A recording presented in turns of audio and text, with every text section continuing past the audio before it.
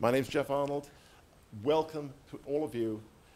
We're going to have a number of speakers over the next 90 minutes, some here in the flesh, some by video, and there will be some additional speakers above and beyond the list on the screen. And if anyone has any burning desire for extemporaneous contributions, we'll be very glad to accommodate that too. I want to start by welcoming you all and handing over to Eric Hollis to welcome us here to Culham. Thank you. Thank you. Good morning. I'm Eric Hollis. I'm one of the directors from the Atomic Energy Authority, and I'd like to welcome you all here today. The authority is extremely pleased to be able to host this occasion, and I think the high regard in which Lorna was held is demonstrated by the excellent turnout we have here from a wide cross-section of people. I'm particularly pleased to be involved with this because I knew Lorna quite well at one point in the old London office days when she regaled me with tales of the time when she ran Berlin, which was always entertaining. And I also knew her brother, who I've lost. Where's he gone? There he is, looking in the wrong direction. When we sang together in Stoke-on-Trent, so some relationships. So I look forward to the rest of the morning's events and hand over to Jeff to get us going. Thank you.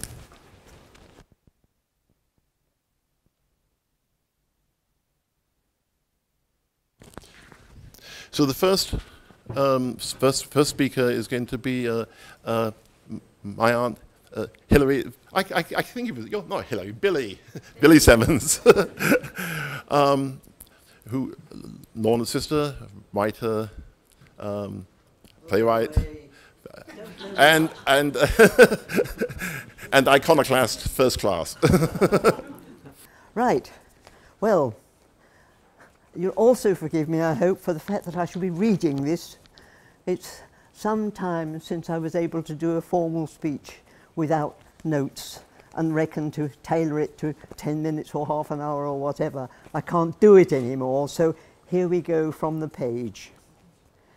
It falls to me, as the oldest survivor of her family, to put Lorna Arnold in her setting. Our mother, Lorna Dawson, was a lively young woman who cycled all over Edwardian London and was an active Christian socialist.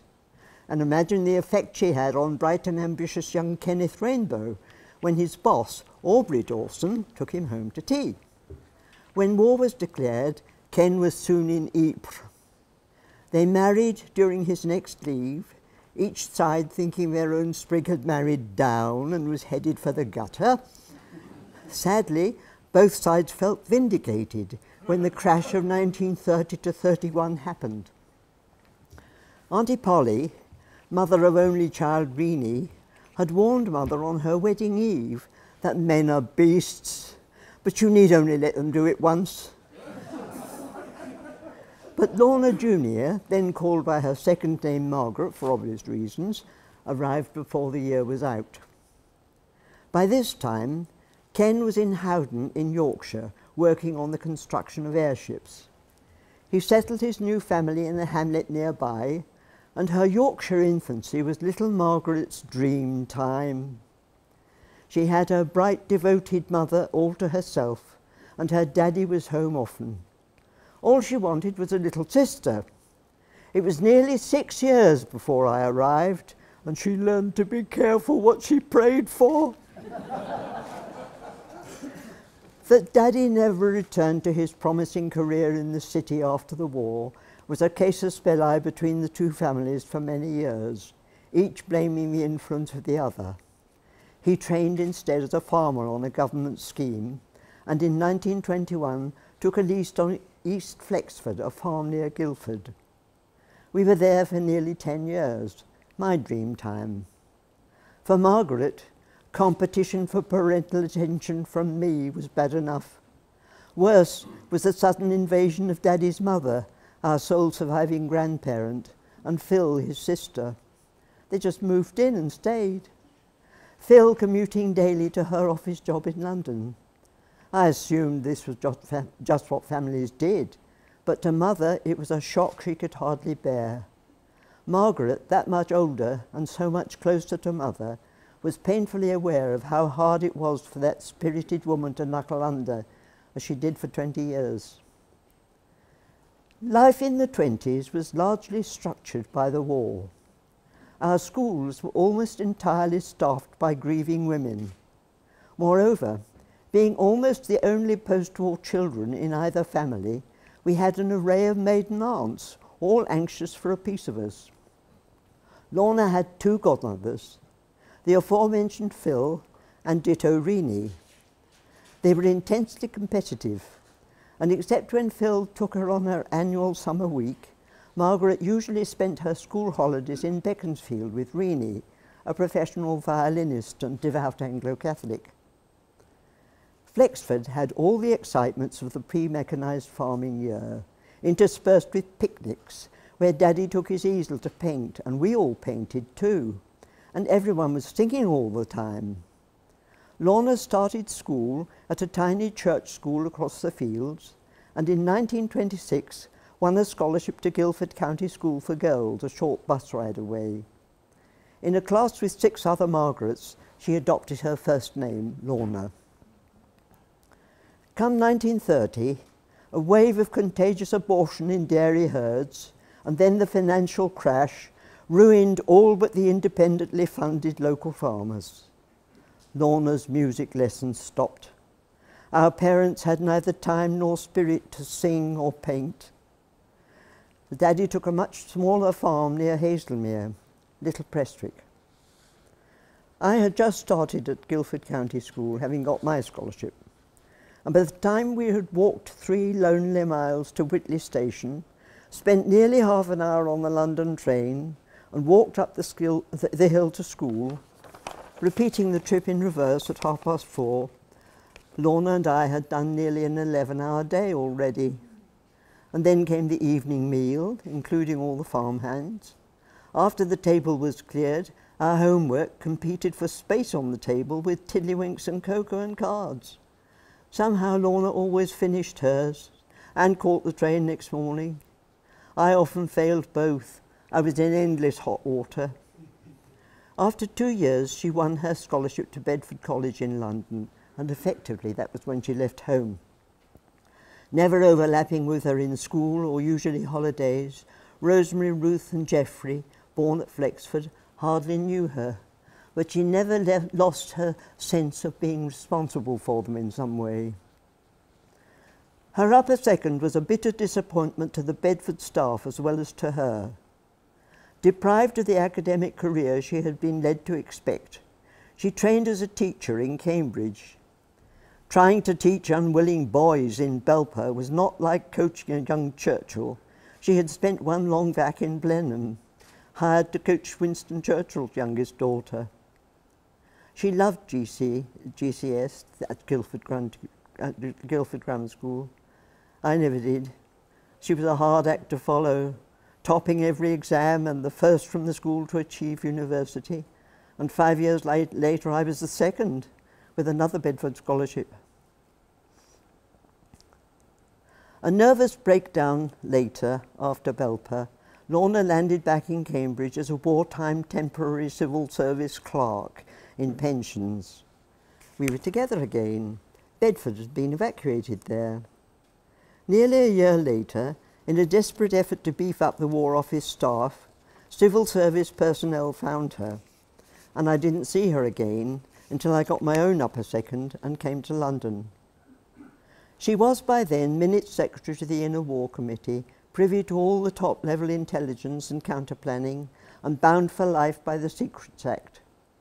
As we walked to work through the bomb-shattered streets, I had no idea what she was carrying in her head, but I could see its effects in her face.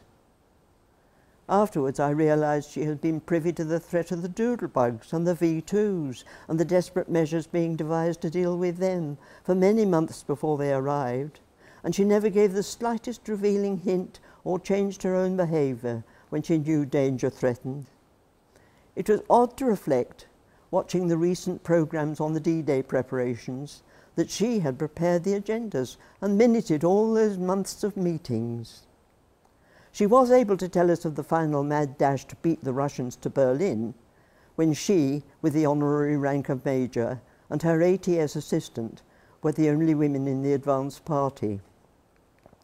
Meanwhile, the farm, by now at rock bottom, was disposed of at last.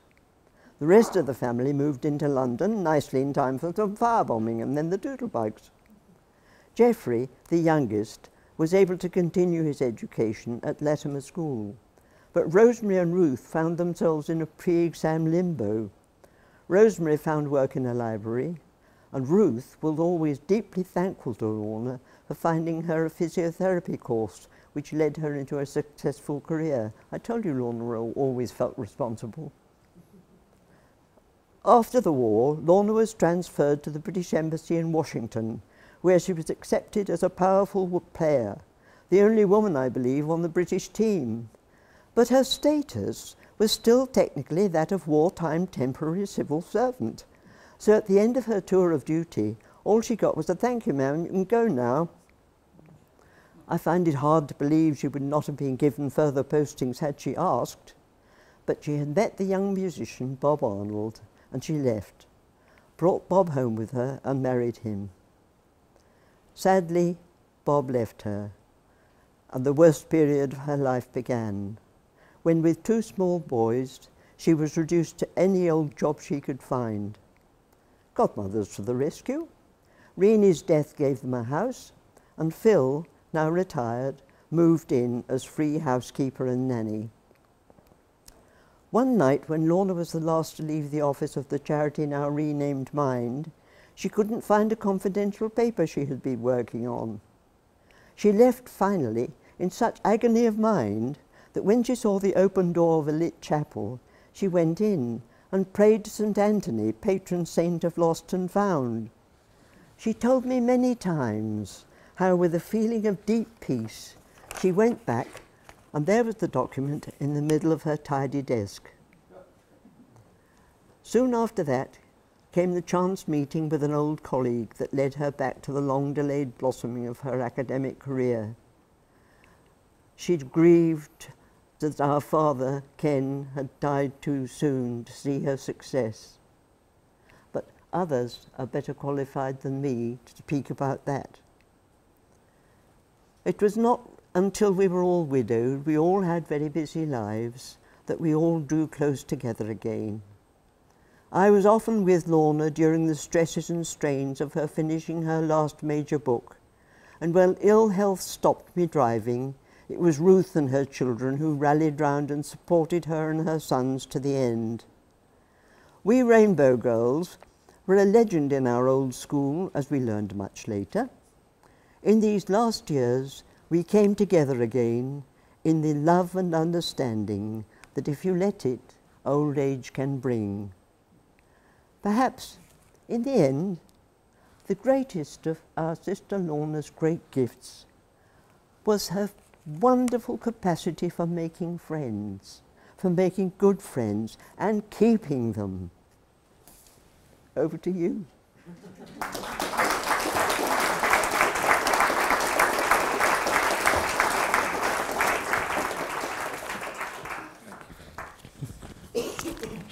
Okay. Yes, thank you. Oops. Thank you, Billy. So next, the next will be one of those friends, David Holloway from Stanford University. I'm very sorry I can't be at the memorial service for Lorna today. I was very glad when Jeff asked me if I would do a video recording of a tribute to Lorna, whom I felt it was a great privilege to know. We first met at a conference in the south of France. The conference was devoted to nuclear history. Margaret Gowing, whom I already knew, was there, but that was the first time I met Lorna, and I immediately realized what good company she was. It was just great to talk to her. I had known Margaret for about 10 years, and she had given me a lot of encouragement in my work on the history of the Soviet nuclear project. And so I was very glad to meet Lorna, and apart from her being great company, one of the things that struck me immediately was how interested she was in people. One of the other people at the conference was a Russian physicist, Yuri Smirnov, who had taken part in the development of the Tsar Bomba, the 50 megaton nuclear device that the Soviet Union had tested in 1961. And he had brought with him a documentary film about Yuli Khariton, the Soviet William Penny, and Lorna was absolutely fascinated by that. I think that Britain was very fortunate to have two formidable women as the first historians of the atomic project. Margaret and Lorna worked in very fruitful collaboration on the two-volume book on independence and deterrence. And after that, I know that Margaret was very frustrated that illness prevented her from continuing to write nuclear history on the grand scale which characterized her first books on the topic. Lorna chose what I think in retrospect was a shrewder strategy, and that was to write books on specific aspects of nuclear history, specific but very important aspects. The Windscale accident, the tests in Australia, and the British hydrogen bomb project. The things that came through to me in her writing were, of course, a very high standard of research, a great clarity of exposition, and I think a very important aspect, and that was her interest in the human beings she was writing about. She saw the people as individuals, she empathized with the great responsibilities they had taken on, and with the challenges that they faced in dealing with nuclear weapons. Even more important, however, I think, was the integrity of her writing. She wrote in a very straightforward and a very honest way, and it may seem an odd comment to make, to say that her writing reflected integrity, but actually I think it's extremely important in writing about the history of nuclear weapons. Because after all, we're writing, or the history of nuclear weapons concerns an immense destructive force that we ourselves, as the human race, have created, and that could in fact destroy us. So the history of nuclear weapons is a history of how we have dealt with that challenge. And because we look to history to draw lessons for the future, it's extremely important that that history be written in a serious way, to the highest standards, and with a sense of great integrity. And I think that was absolutely characteristic of Lorna's work. That makes her sound very serious and doesn't convey what we all know, which is that she had a great sense of humor and was very lively company. She came to Stanford, I think about 2001, for a small conference that we organized on the history of the H-bomb projects in the US, Britain and the Soviet Union. This was just after her book on the history of the British project was published. One of the other people at the conference was German Goncharov, a Russian physicist who had taken part in the Soviet H-bomb project as a young man, and of course Lorna was fascinated to talk to him. I arranged a meeting with Edward Teller for Lorna and for Goncharov. We went over to Teller's office here at the Hoover Institution on the Stanford campus, and the conversation got off to a very bad start because he said straight away that he couldn't talk about the hydrogen bomb because he didn't know what was classified and what wasn't classified. So it didn't seem as though the conversation would go anywhere. But then he asked what our view was of human cloning.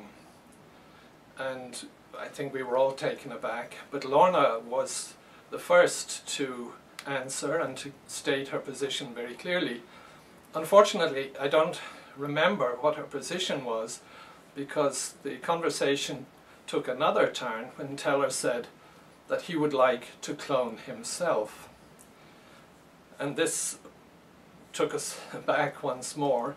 And then he explained that the reason for this was that he had one parent who spoke Hungarian and one parent who spoke German, and that he thought that the confusion of hearing two languages as a young infant had made him interested in numbers and had basically predetermined his life as a physicist.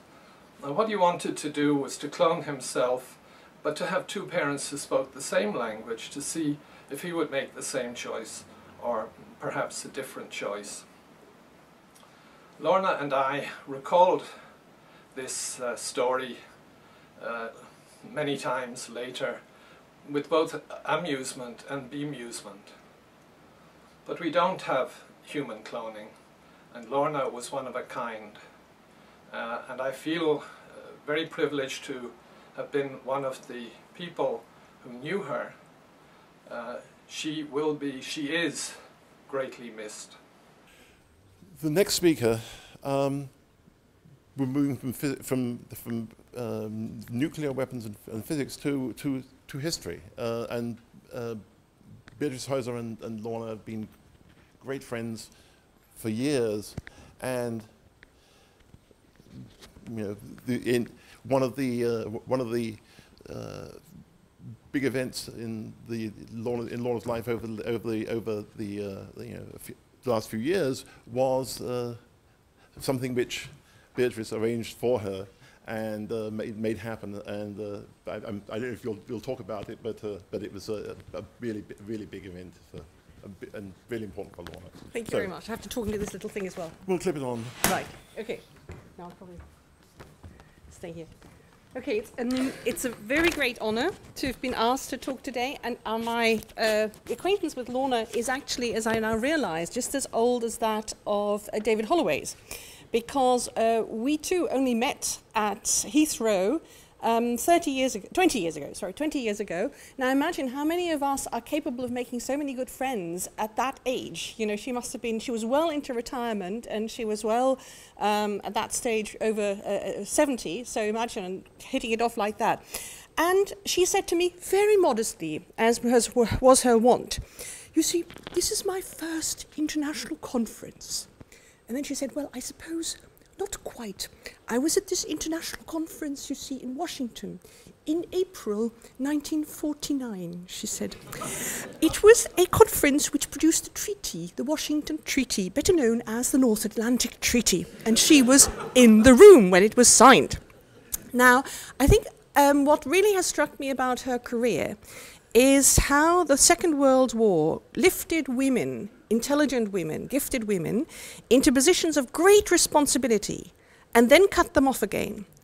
I'm so impressed at the way in which everybody thought it was normal that very promising diplomats, civil servants, etc., would have to retire the moment they got married, which is, of course, what happened with Lorna.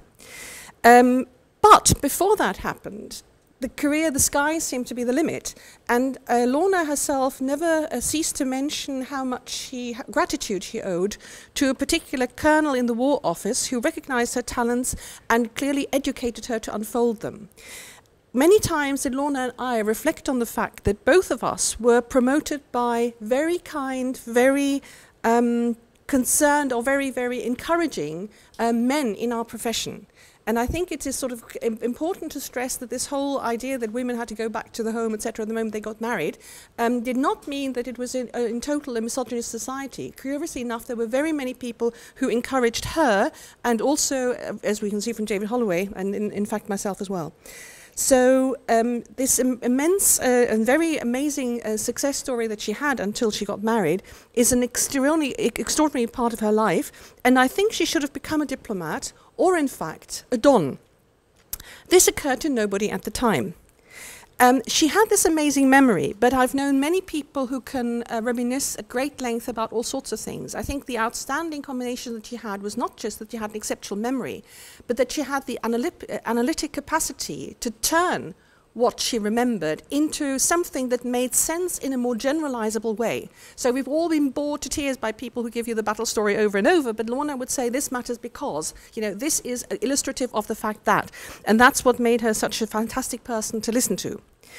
And she was amazingly generous. We've already heard from David Holloway about her rigorous and very marvelous scholarship. Now, she was very generous when other people didn't quite live up to her standards, and I would anytime believe her footnotes and books rather than my own. I remember that when she saw my book on the bomb, a sort of student reader thing, she said, really like it very much. It's an admirable book, but you know, you've got this naught wrong on one page. Which is the yield of a particular atomic weapon. I have been mortified ever since and humbled. So it's not only this great scholarship that we admire, but as David Holloway already said, she really did write works that you could rely on 100%. He already went through some of the works, The Independence and Deterrence, which he did with Margaret Gowing, 2 volumes, The Atomic Bomb with Margaret Gowing, a very special relationship, the British Atomic Weapons Trial in Australia, of which she did 2 editions, Windscale Reactor, Britain and the H-Bomb, Australia and the Bomb. And in all this, actually, it's extraordinary, of course, that she still published after she turned blind, and for that she had the help of tremendously kind and supportive friends. I just wanted to mention in that context Mark Smith, who is here, and Catherine Pine, who were 2 of the people who helped, but also all the people who helped her write down her memoirs, My Short Century. Was actually almost a full century. But her memoirs, incidentally, I find in some respect the most intriguing and the least honest of her publications, in the sense that she was so diplomatic about it, which is, I think, she should have become a diplomat, that you have to read an awful lot between the lines, and this is where, as an historian, I can always say, well, this leaves plenty to interpretation, but it's still fantastically illustrative of all sorts of aspects that the public ought to know more about. So it's not just something that for her chums and her friends and her family. In 1993, very shortly after I first met her, after the famous conference in Nice, when in fact she flirted madly with a retired French admiral, who was also a charming Admiral Duval, she came up to me at King's College London. She said, Beatrice, I've just done this new version, I'm working on this new version of one of my books, and then there's Windscale. I was wondering whether I could submit this as a PhD. Now, the stupid rules that we have, of course, makes this impossible because you have to sign up for so many years and you have to pay fees and you have to sit all sorts of stupid preliminary exams. And I went to our head of department, Sir Lawrence Friedman, and I said, Lorna wants to do a PhD with us. And he said, why ever would she want to do that? Because we all admire her scholarship. What would that change? So I went back to Lorna and said, look, I don't think there's any point, and particularly you don't want to pay the fees and all the rest of it. It was only years later that I had the great chance of being able to help her to this honorary doctorate after Professor John Bayliss, of course, tried exactly the same thing at Aberystwyth and failed, but presumably as a big donor was in the running that year, which is usually the case. Now, I was successful, presumably because there was no big donor in the running that year, which is unusual. So, in any case, that was a great pleasure for us, and the University of Reading, in that context, also wanted to honor the achievements of nuclear scientists in the UK. Which brings me to one story that is a particular discovery of hers, the story of the Fritsch-Piles Memorandum. Because this is sort of one of the things that all my students come away with. They know that it changes one of those facts about life, factoids about life that they all think they know, which is that people always say, it's Einstein who in a letter to Roosevelt said, go build a nuclear weapon. And of course, it's Lorna who discovered that it was these 2 scientists, one from Austria, one from Germany, 2 refugees at the University of Birmingham, who already in March 1940 wrote a letter to the British government saying, look, build the damn thing for deterrence. Because the only thing we can do, if the Germans develop it, we think they can because we know how to, so they wouldn't know how to because we work together. The only thing we can think of to do in order to ward off this horrible danger is to build the nuclear weapons. And again, Lorna came to me and said, this document is just so beautiful. It is so concisely written. It is so clear. It is such good English, so simple and such good logic, and it's about deterrence. This needs to be published. It will establish, A, who it was who had the initial idea, and it'll finally also establish that it was initially as deterrence against the Nazi bomb and not for use in Hiroshima, etc., etc. So we published it bizarrely in Cold War history, but you can now find it on the web, and it's otherwise available as well. And I thought that that was remarkable because, again, it gives you an idea of Lorna as a person who appreciated individuals. And I thought what David said was quite right. She was very interested in individuals, and she's one of those rare people who doesn't rubber stamp you as, oh, I know that you are of Hungarian descent, and therefore for the rest of my life I will quote you as my Hungarian friend, or, you know, a Hungarian would say X, rather than saying, this individual has these opinions, which I will take as based on the logic they have developed and on the values they have. And this differentiation, I think, is given to very few people. You know, the great majority of people I know will forever brand you as, you know, this is my, whatever it is, whatever category they fit into. And I thought that her interest in these nuclear scientists, again illustrated by what David was saying, was very much of this person, these moral dilemmas, and trying to understand them in that context and really evaluate them on the basis of the logic they themselves put forward. And their loyalty in that context as a friend is something that I also wanted to emphasize. I have very rarely heard her say anything at all critical of anybody she knew. Normally, she was one of the most grateful people I've ever come across, and it is difficult to be grateful, and it is difficult to be really cheerful and grateful for life in general when you are blind, when you are so dependent, when you know that it's going to be a trial for everybody, for them to help you with things every day, etc. But she was so grateful for everything that all of you did for her, and I think that made it such a great joy to do anything at all for her, and that also I thought needed to be remembered. And finally, my daughter wanted me to point out that it is largely due to, I think it was Buttercup, that we're now currently experimenting with vegetarianism. If only Lorna had been around to teach me how to cook vegetarian food, that would have been even better. Thank you very much for your attention.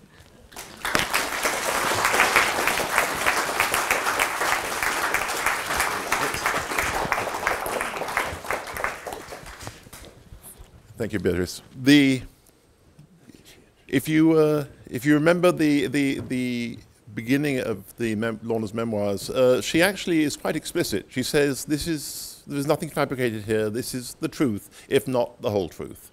There is, you know, and yes, you know, and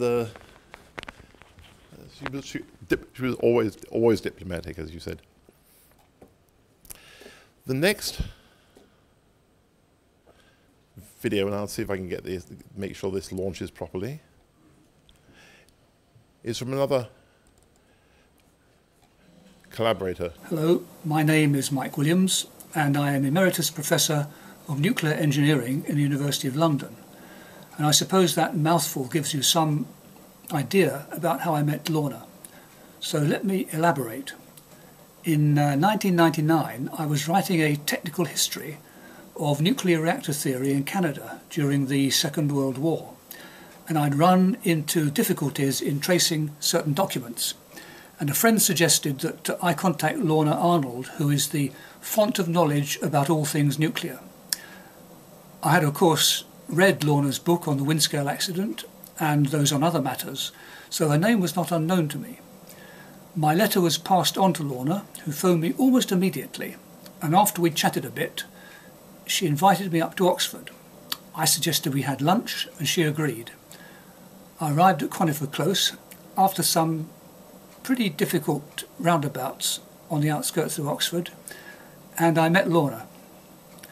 I believe that Geoffrey was there, no doubt to check that I was not a nutcase, but I must have passed the test because we went for lunch, and what a lunch it was. We sat down at 12:30 and we talked until 4 p.m. I don't recall ever meeting such a charming and charismatic lady in my life. And even after 15 years, I still look back on those few hours as some of the best. We kept in touch after that, and whenever Lorna appeared on TV, which was not infrequently, I would phone her to talk about what she said and get more details. She was always most glad to hear from me, and again we could have talked all day. Once my wife said very suspiciously, "Who is that you're speaking to?" But it was just like talking to an old friend. As an emeritus professor of nuclear engineering, I was somewhat amused to learn that Lorna was opposed to both nuclear weapons and to civil nuclear power. I must say she was very diplomatic about that with me, and I had no idea of it. In Lorna's obituary, mention was made of an autobiography, My Short Century, which for some reason I'd missed. I bought it immediately, and it made captivating reading, and I can hear her voice in every line. I was very sad when I'd finished. I wanted more, and there were so many questions I would like to have asked her. As you may have guessed by now, like many others, I was totally bewitched by Lorna, and we can be very grateful for her contributions to the history of my subject and for her kindness to knowledge seekers like myself. My best wishes to Geoffrey and Stephen. What a remarkable mother you had. Goodbye. Oops. Emeritus Professor And of Nuclear Engineering. we'll turn off that repeat. Yes. I think I must have left it on repeat. So far we've heard from people who've worked with Lorna all over the world, but not from her colleagues and within the authority. And those of you who know and have read them, her memoirs, and talked to her about what motivated her, one of the strongest motivations for a lot of what she did was her feeling of responsibility to her colleagues who had provided her with the information that she used to create her books, right?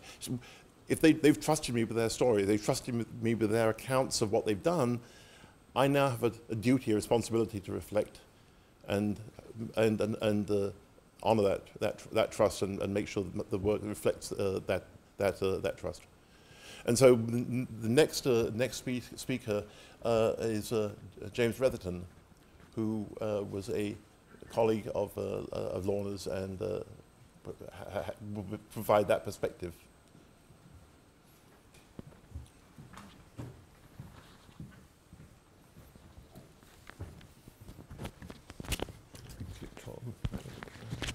Or not. Yeah. It's on. It's on. Oh, good morning, everybody. In a way, I think I'm here more as the representative of the employer. As was said, I was former secretary of the Atomic Energy Authority for some 13 years. And in fact, I first met Lorna Arnold when I came across from the Department of Energy on a secondment to the AA in 1986. And I took over a rather sort of miscellaneous range of responsibilities from Andrew Hills. Now, Andrew Hills is here, and I believe is going to say something a bit later. But all I can say is my first impression of Lorna Arnold was in the company of Margaret Gowing. She and Margaret were the authority historians who were paid to write up the history of nuclear power and the history of the Atomic Energy Authority.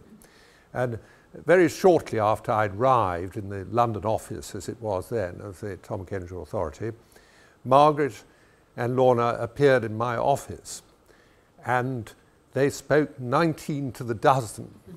And I began to look at my watch and think, what about all these other responsibilities I've got? You know, how am I ever going to get them out again? And it was, I'm afraid, a little bit like that. They were just one of a range of things I had to deal with. But of course, since we were paying and the government was paying us, I had to take some further interest, and I had further discussions with Lorna and Margaret. And I always felt at a distinct disadvantage, despite the fact I have a history degree, because they were so knowledgeable and they taught so rapidly, and it was very difficult not to agree with them. However, a little bit later, not much later, I was asked to look at the book on the Windscale fire before it was published. I mean, I guess the idea was that we might somehow find something, we, the Atomic Energy Authority, which was an objectionable in this book, and we'd have to go back to Lorna and say, you know, it's got to be removed or something's got to be done. So I remember quite vividly taking this book down over Christmas in its pre-publication form to our family cottage down in Devon. And I thought, well, this is something, a job I've got to do. Oh dear, you know, it's going to take up time. Only to find when I started reading, it was absolutely gripping. And it was a really good read, beautifully set out, very informative. And I realized that there was no question of objecting to anything. This was absolutely super. And of course the book was a great success and contributed greatly, I think, to Lorna's reputation. Now, in later years, sadly, the government funding of nuclear history faded away, as the government funding of most things faded away in the nuclear field. And they're not fusion, I'm glad to say. Lorna didn't like that, naturally, and in the memoir you will find some reference to that, but that was the way it was. And it didn't prevent her continuing. I think she actually got some help from the Ministry of Defence, and the book on Britain and the H-bomb came out as another great success. In a way, I have a big regret, and that is that it's only recently that I became aware of her memoir. And like the previous speaker by video, I read it and was fascinated by her early background, the enormous difficulties she had to overcome, her very considerable brilliance and her time as a single mother and so on.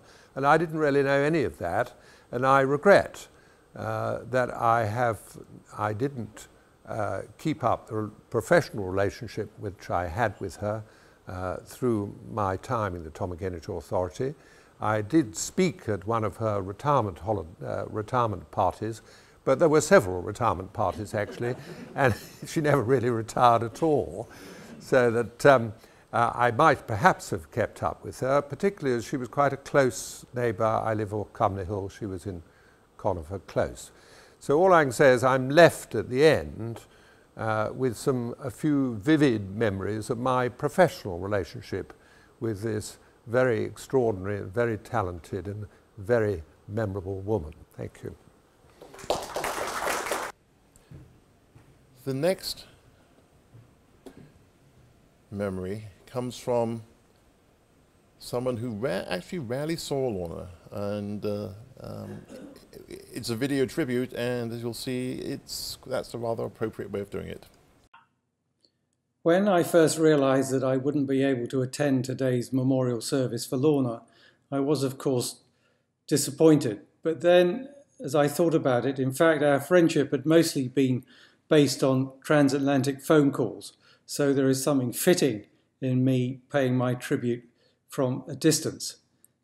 I first met Lorna about 20 years ago when I was researching my biography of James Chadwick, the physicist who discovered the neutron.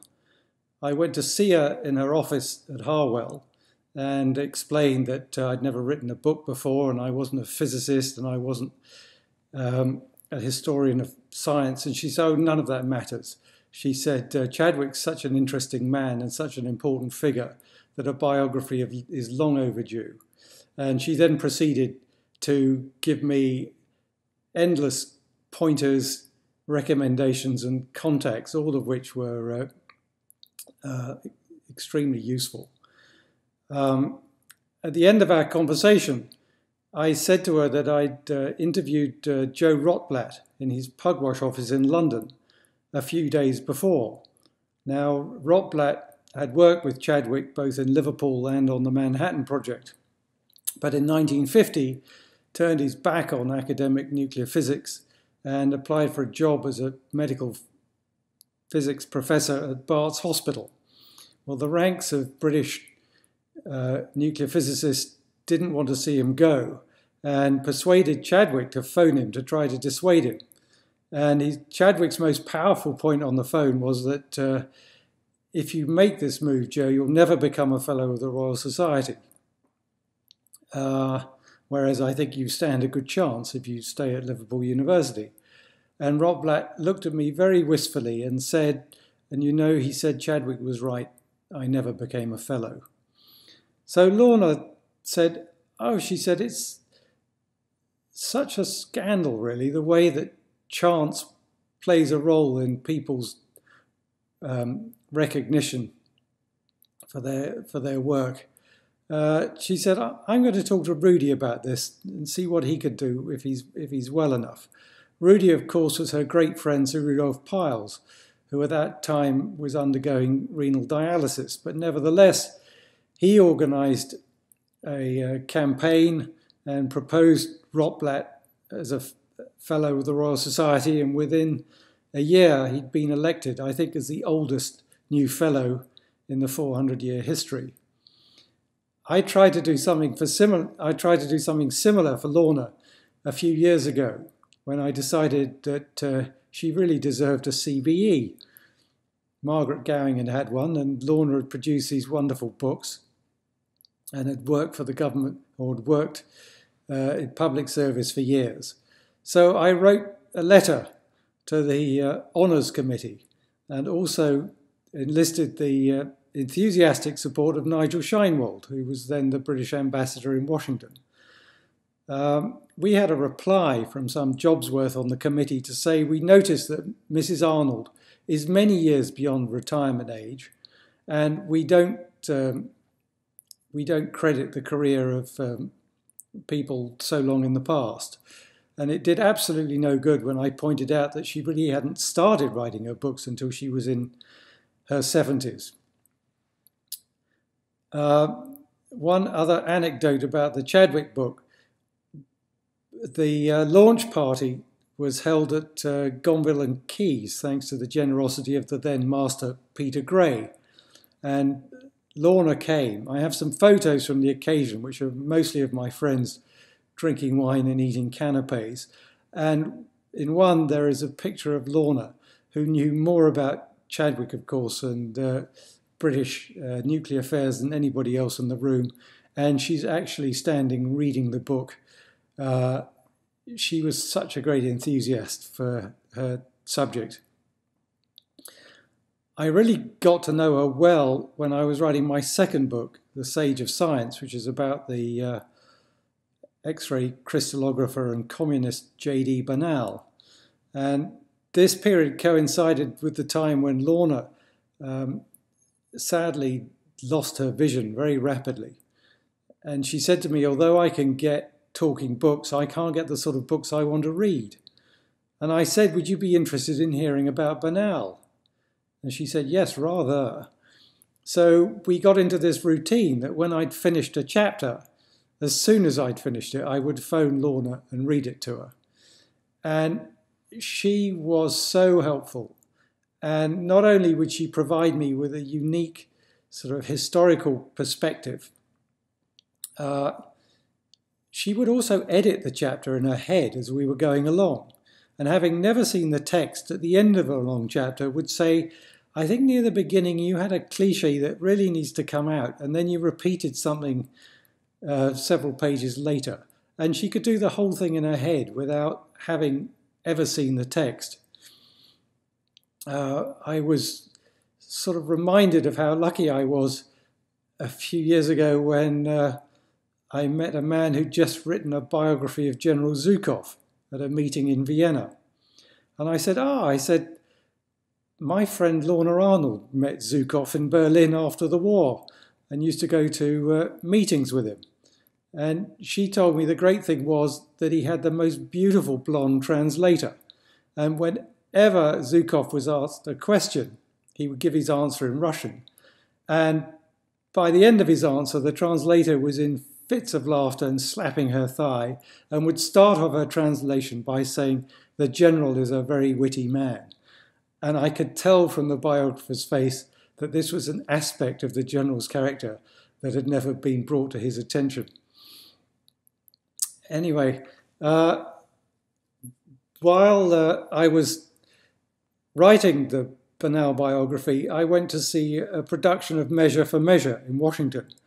And I said to Lorna, there was a line in the play which reminded me of Bernal, which was, "They say best men are moulded out of faults." And she said, Measure for Measure is a very interesting play. She said, I haven't read it for about 40 years. And then proceeded to give me the most fascinating exposition of why Measure for Measure is an important play because of its political connotations and the way it deals with the law and corruption. And she said, and there is that wonderful speech by Claudio on death. And so I'm going to read you that, if I may. "Aye, but to die and go we know not where, to lie in cold obstruction and to rot, this sensible warm motion to become a kneaded clod, and the delighted spirit to bathe in fiery floods or to reside in thrilling region of thick-ribbed ice, to be imprisoned in the viewless winds and blown with restless violence round about the pendant world, or to be worse than the worst of those that lawless and uncertain thought imagine howling. 'Tis too horrible. The weariest and most loathed worldly life that age, ache, penury and imprisonment can lay on nature is a paradise to what we fear of death." One of Lorna's favourite sayings was T.S. Eliot, which was, humankind cannot bear too much reality. She, I think, was always courageous in the way she looked at life and experienced life. She was a great humanist and a very wise woman, and I miss her. I'm going to stop with.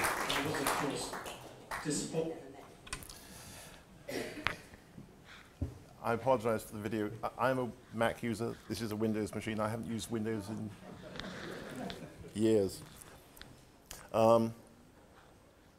Yes. The next speaker. Yes. Is somebody who was such.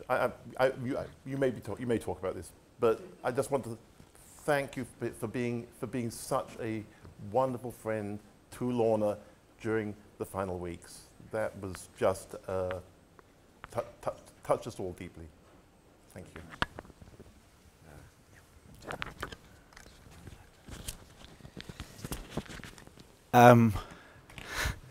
I saw myself quite late on the running order and thought they will all have said everything I would say, and there's a lot of truth in that. Andrew's experience of encountering her and saying, "I want to write this book," and you know, as he said, he was, you know, not a physicist, not a historian, no track record. My story is more extreme than that in a way. In 1990, I somehow decided that I was going to write a book about making the first British atomic bomb.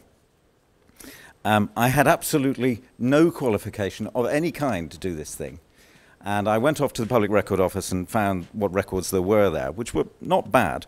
And but I realized that there wasn't a book in it. That was, you know, this was basically admin that I had a record of. You could animate it to a degree, but it was not a human story. And I wrote to the MOD, amazing that I thought this would be a smart thing to do. And lo and behold, I found myself in a meeting with two people. One was, correct me if I'm wrong, I think it's Frank McTaggart, is that right? Mike McTaggart,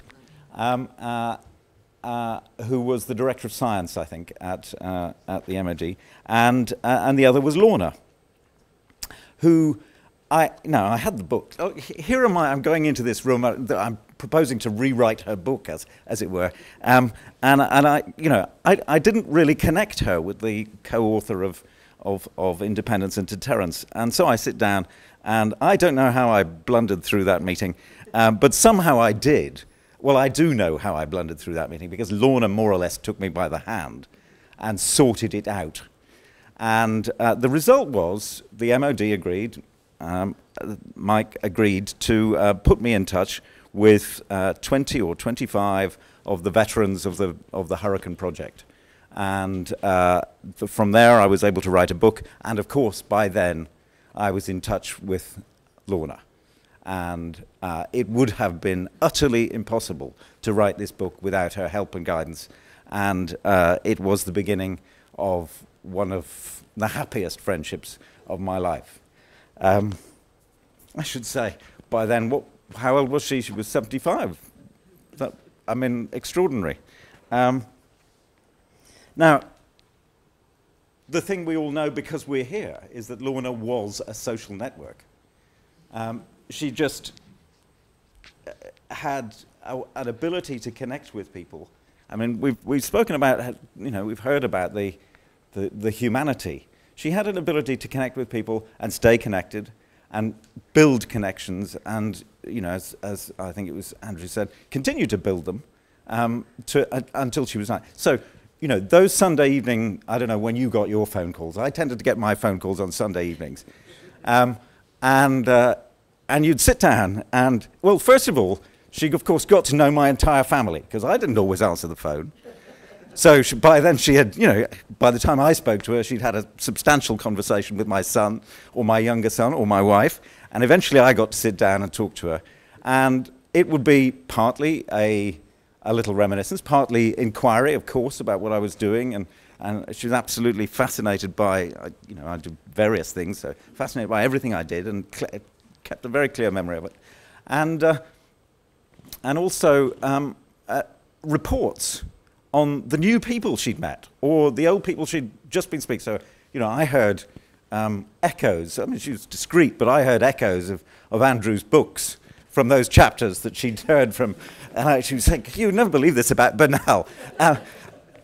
And it was just wonderful. And I mean, we've all shared that, and it was just wonderful. And I do miss it terribly. The connections, she was clearly meeting new people, and delighted and excited about them, right up to the end. Still recommending books, even though she couldn't read them. Books, some of them books from 50 years ago that she said, this measure for measure thing, complete recall. Did you ever read that? Of course I hadn't. They would always be terrific. And then the line which you probably got, which is, I mustn't waste your time. Remember that? I must wait. Yeah.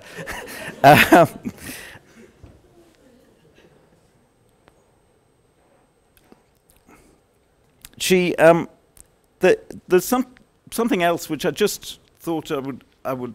Her history is built, and I thought David Holloway made a tremendous point about the importance of nuclear history. And Lorna's history is built from the people up.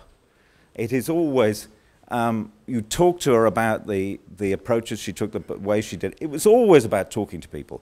It was always, here was a woman who was born in the world of records, as it were. This was her great achievements in the war. She was an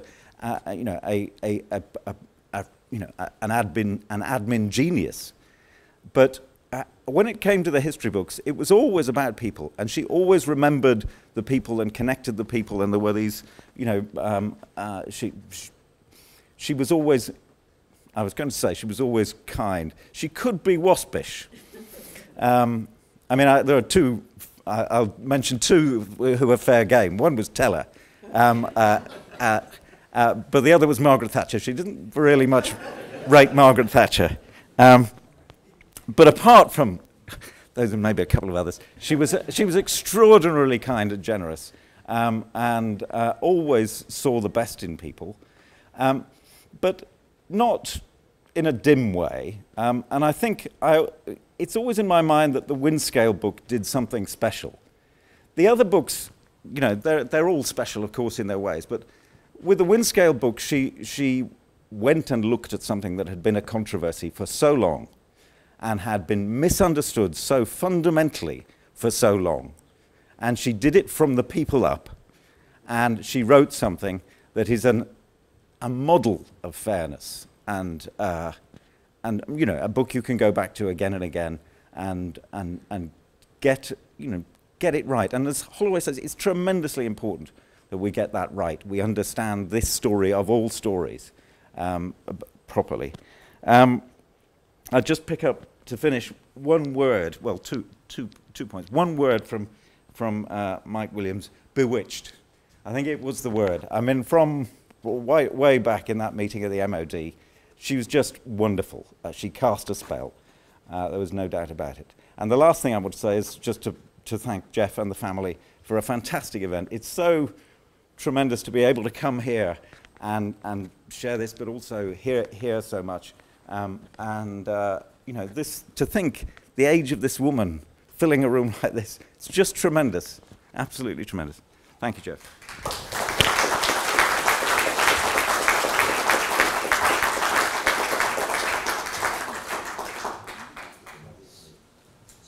Thank you so much.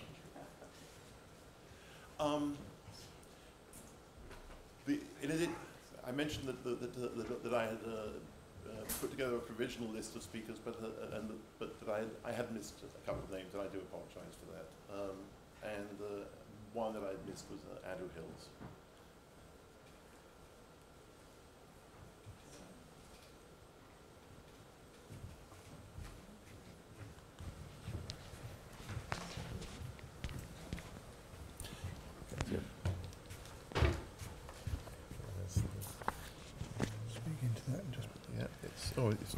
Yes, it's on. Good.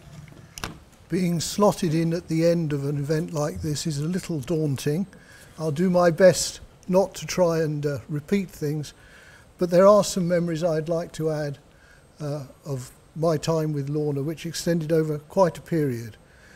The earliest memory I have of Lorna comes, I believe, from early 1974. I had been appointed as the private secretary to John Hill, the chairman of the authority at that time, and one of my duties was to take notes of the meeting of the slightly pretentiously named The Authority, which was the main board.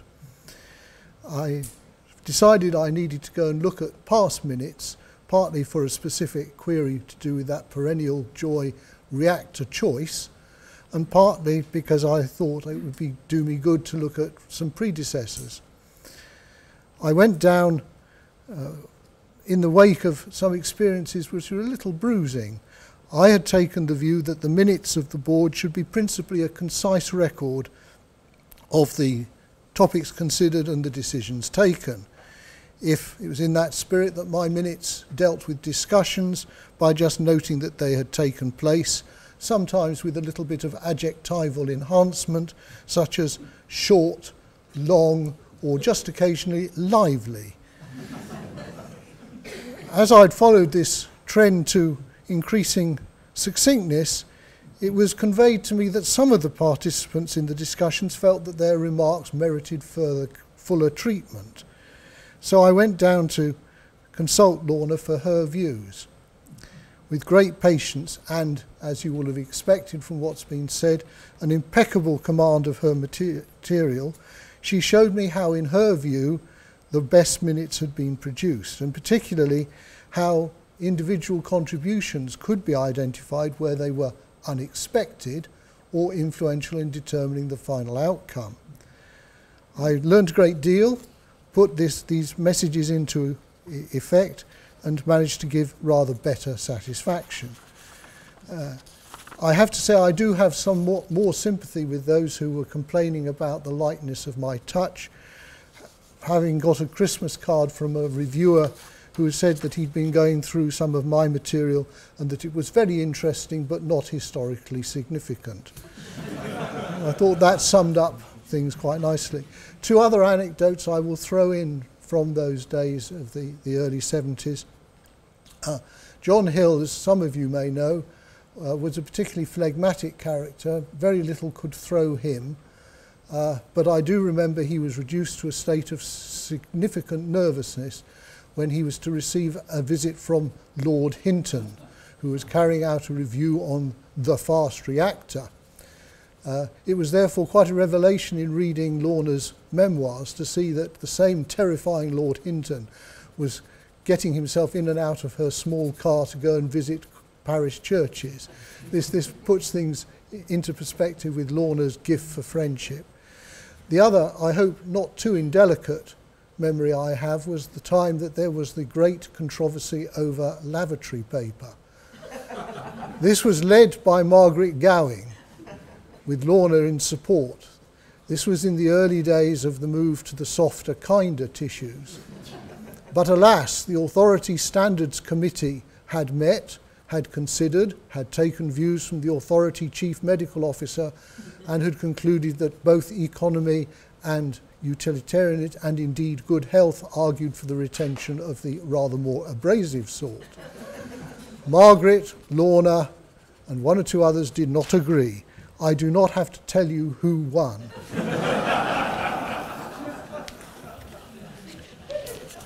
I should just go on to say a little bit more about my next dealings with Lorna, which came in the mid-1980s. By then I had learnt of her considerable abilities, not least from detecting through my reading of Independence and Deterrence, the lively interest in people and the good effect that had on her history writing, which has been commented by people who are particularly close to that side of her. We've also had reference to the advent of the trading fund in the mid-1980s, which required all the work of the authority to be put into quasi-contractual relationships, and this was not welcomed quite widely across the authority. Indeed, I remember a very hard time I had at Risley trying to convince them that they had to do this for the Fast Reactor programme. That was on a somewhat different scale to the historian's office, but it was equally unwelcome there. The idea of defining milestones and targets was seen as unhelpful and, more importantly, incompatible with the ethos of official history as had been defined during the Second World War by Professor Hancock and his colleagues. But it could not be avoided, particularly as it was a delicate moment, because it had become apparent for a mix of reasons that the successor volume to Independence and Deterrence was not going to appear. This was going to be exposed by the trading fund disciplines. Lorna, as you would expect, responded with great determination and resilience to this situation. This lay behind the move to the specific topics, which rapidly demonstrated that these were too important issues to be left just mouldering away in the archives. And it also demonstrated that Lorna had a breadth of view and an ability to convey an outcome from a range of sources, which I think is very unusual. I'm sometimes asked, as a lapsed historian myself, why anybody should study history, and I sometimes say, well, it's a good training in taking a few facts and building from those a good hypothesis and a good case, and that's a skill that will come in handy across a range of occupations. But it's a much rarer skill, but one that Lorna had in great measure, to take a huge array of sources, to boil them down, and to go back to a version of the truth which all the variety of sources then agree has represented their position quite adequately. And I wish that that sort of skill was perhaps rather more widely available.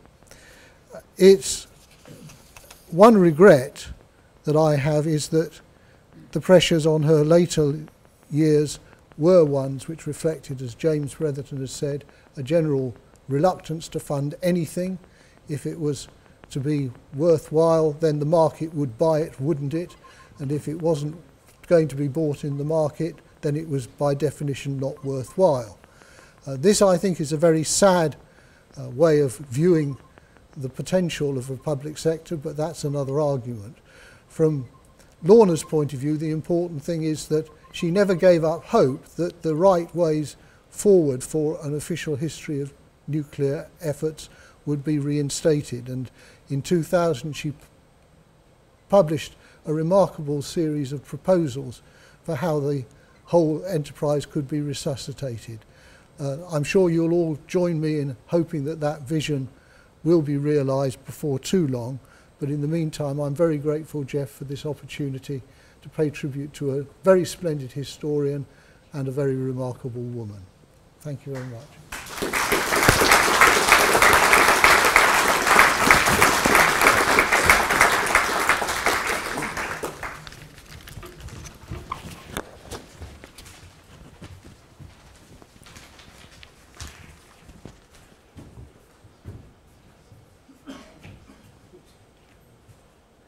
This is these are tough acts to follow. These are tough stories to follow. Here's my closing. I was trying to think what I would want to add. What could I say at the end of something like this? Kate knows that I went through a whole bunch of different topics, and did I want to talk about the philosophy of Lorna's work, the moral core of that work? That sounded a little bit heavy. So here's to me, she was just my mother, right? People who, when you're living in a family with somebody who's doing extraordinary work in their professional and social lives, often people inside the family never really see or appreciate that. That you know, go, oh, you're on the phone again. You know, get off, come join us. And I remember vividly the first time that I appreciated that bewitchment that people have referred to, that magic. So in 1969, I went up to Essex University as an undergraduate, having spent a year working at Harwell. And Lorna drove me over there with a car full of gear to get set up in the residential tower blocks that they just constructed at Essex, the big, you know, towering student accommodation. Still a lot of study bedrooms around a common kitchen and recreational core. And so she drove me there, and I started unloading stuff from the car and lugging it up to my room. And I don't know, I had no idea where she'd gone. I thought she might have gone to the loo or something like that. And I kept on unloading the car and getting my room set up. And finally, when everything was unloaded, I went looking for her, and I found her in the kitchen dining room area of our floor, holding court, surrounded by 6 or 7 undergraduates, 1 grad student, who were just spellbound by her, talking about history, talking about politics, particularly talking about politics. I mean, 69, it was a pretty lively time politically. And you know, when she had left, I remember them coming and saying, "Your mother's incredible." You know, she could talk about anything. Is that what it's going to be like here at university? Is she like the professors here? And I said, I have no idea.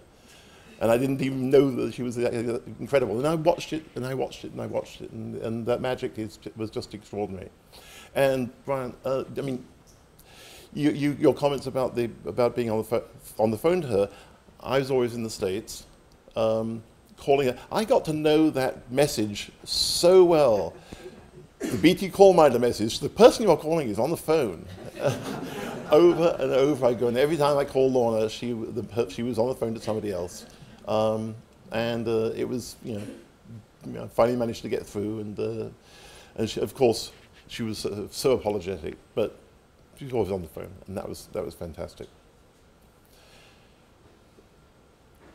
The memoir was something that we talked about for so many years. I did an oral history with her back in the late 90s, about 99, I think it was. Literally 2 weeks of audio recording every conversation we had for during the day, and then had it transcribed, and we talked about, and she had the very firm ideas about what she wanted to have in that book. But things kept on getting in the way. Health issues, collaborating with various people in that some worked, some didn't. We started and stopped, and finally we just had to set a deadline and make it happen. And I'm glad that we did. She was not delighted by that book. She had things she wanted to improve. She was never satisfied with the quality of the work, because for her getting things absolutely right was extraordinarily important, and that's something which I think all of us felt in working with her. And that's all I have to say. I want to thank you all for coming. Chair, this was yes. One story I'm dying to tell. Of course. And nobody else has told me. So may I tell it? Of course. And You want to stories? All okay. Oh, we can pass the microphone around. We can all tell our Lorna stories. And look, I'll just perch on the table. I really expected somebody else to tell this story, because she told it to me. Just hold it. Oh, I'll just hold it. Right. I don't really need it, do I? It's not for that purpose. For the recorders. It's not a mic, it's a recorder. It's okay. All right. This goes back to when she was in hospital having a bowel op, and it was a serious op in hospital in Oxford. And she told me, Ruth and I took turns to look after her after she came out. And she told me then that the morning after the operation, she was with curtains all round her and all strung up with tubes and wires and you name it, as you are in these circumstances. And there was a young man in the bed next to her. She couldn't see him, of course, but he had a lot of visitors. And one of the visitors arrived late. She had the impression that the young man worked in some form of the media. She didn't know what. But this young friend came in and said, "Do you know, I've had such a terrible shock. Coming into this hospital, I have discovered that there are people here, over 70, having serious treatment at the expense of all of us, on the NHS, expensive operations, etc., etc. Now, for what purpose? What possible enjoyment of life is there for them? What quality of life? What can they contribute?" And Lorna said to me, I could not resist. I spoke from behind the curtains. It must have sounded like the voice of God. You can hear my voice, well, Lorna could produce a similar voice. And she said, "I am 89. I have just had very expensive surgery courtesy of this wonderful hospital at the expense of the NHS. I cannot wait to get out because my students are waiting for me and my publisher is breathing down my neck."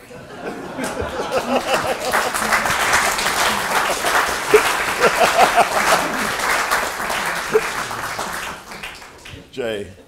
Right. Well, I'm not going to attempt to cap that, but there are aspects of Lorna's life that were extremely important to her and probably of no importance whatever to most of the people in this room. But they mattered to her, and I think it's worth a mention that she had a deep love and understanding of the arts in general, and particularly of music. She loved music. One great regret of hers was when she was no longer physically able to sing. She had the extraordinary experience of being in Cambridge when Boris Ord discovered Tallis's 40-part motet. He discovered it as separate parts in various libraries around the university. He gathered them together and discovered that it was a great work. And he handed these individual copies out to individuals, of whom Lorna was one. So he found 40 people who could sing. And the first time that work was ever heard since Tallis's time was in King's College Chapel. They were performing in the evening.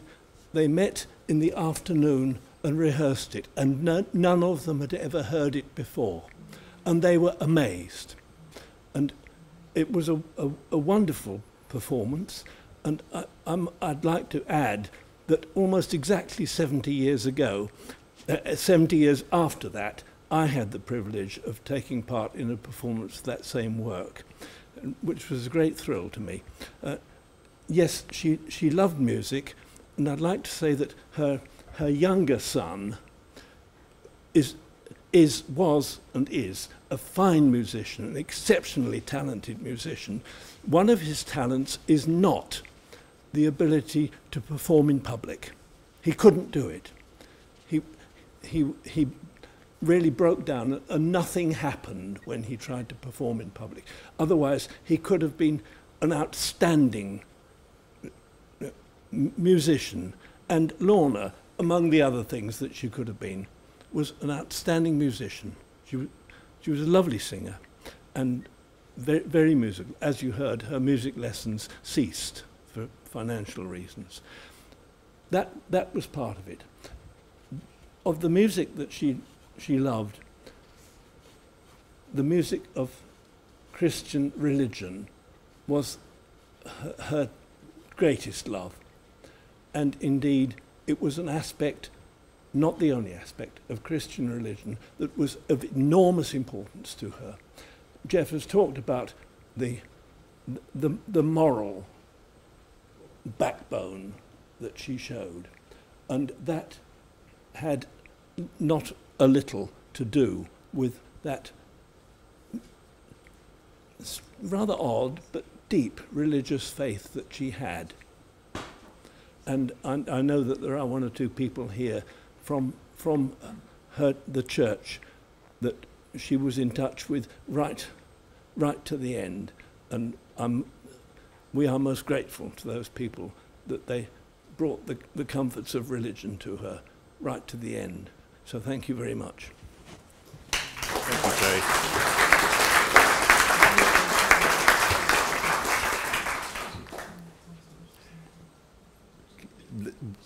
While I have the microphone here, and does anyone else want have a comment or an anecdote or a memory? There are too many, Jeff. I think there are too many. Well, we can, the next thing after this is lunch, and we have the flexibility to allocate our time as we want. Unless they kick us out. I don't know if Nick's going to kick us out. My name is Richard Hay, and I haven't got words prepared to speak, but I wanted to follow Brother Jeffrey's remark about Lorna's faith to explain that Lorna was my godmother. In 1940, I was baptized quite late, I think, so 1944 or something like that. I'd been aboard a couple of years earlier. Lorna and my father and my mother met through the accidents of war. And we didn't see a great deal of Lorna, I have to say. After my parents moved, I moved to Edinburgh, and they stayed there for the rest of their lives. But they kept up regularly in contact, and Lorna never forgot me. I have to say that perhaps I was less faithful as a godson than she as a godmother. But I would receive copies of her books, the occasional card, and after we came back from living abroad, living in Brussels for a long time, we did resume contact from time to time, and that can only, I can only repeat on behalf of my wife and myself everything that others who knew her much better have already said. But I just wanted to add that further dimension to this very wonderful person. Thank you. Thank you, Richard.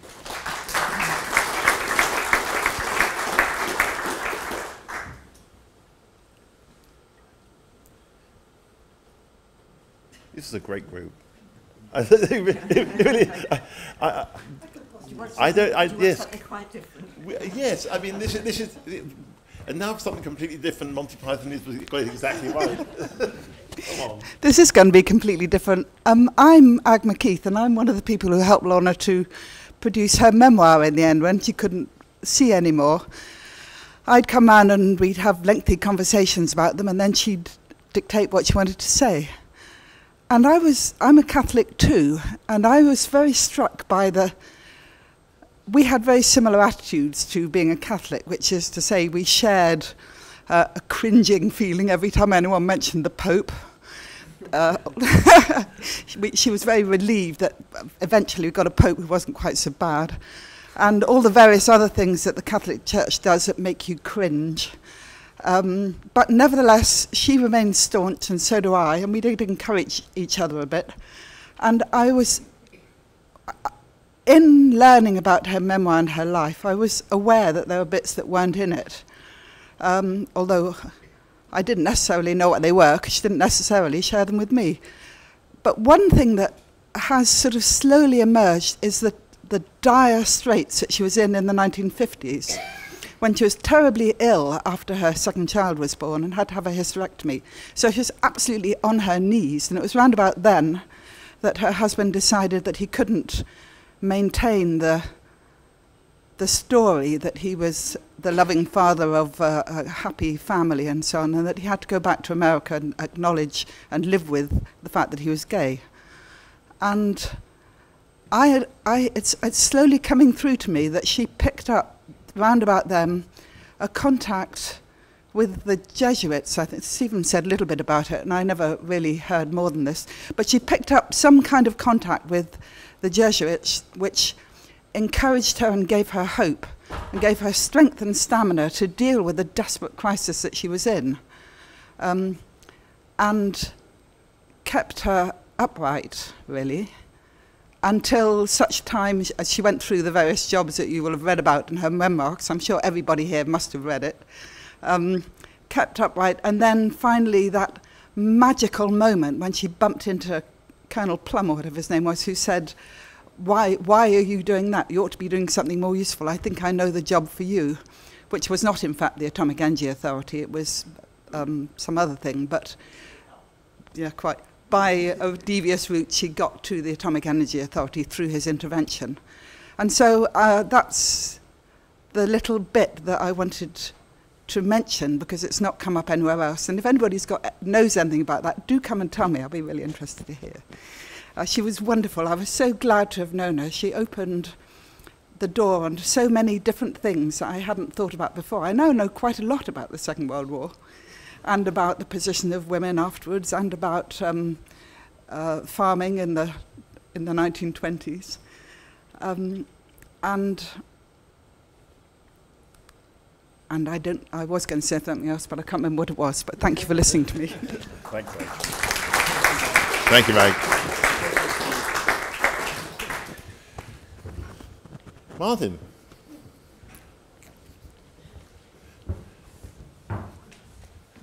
We've all more or less had enough of listening, but I was just going to share. I should say Lorna was my aunt. I'm her eldest nephew. My mother was her middle sister, Rosemary. And I was just remembering the last time I remember the two of them speaking together.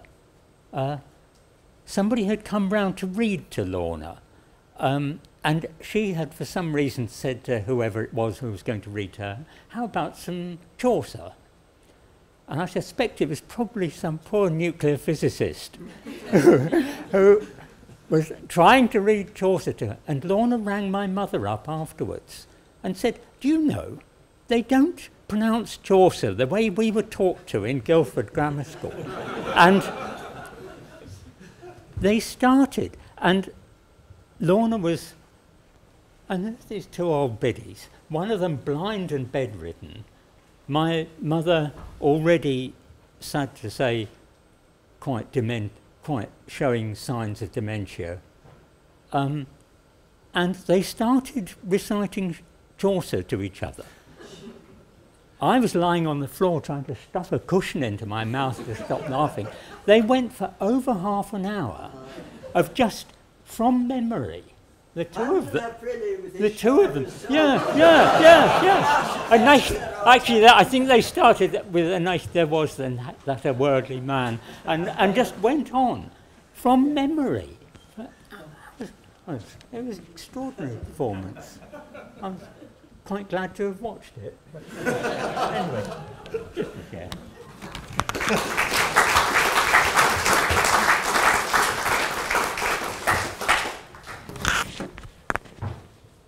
Memory seems like a good note to end on. I think we all have wonderful memories, and that's why we're here. We have lunch in the next in the foyer for until 1:30. At that point, there is a tour of the Jet Taurus experiment for a few people. The Culham can only accommodate. They said 12. I managed to get it up to 14, and those I'll put the names up in just a second. But that starts at 1:30. Thank you so much for coming, and if you've got any thoughts you want to leave, write it in the book, post it on Lorna's website.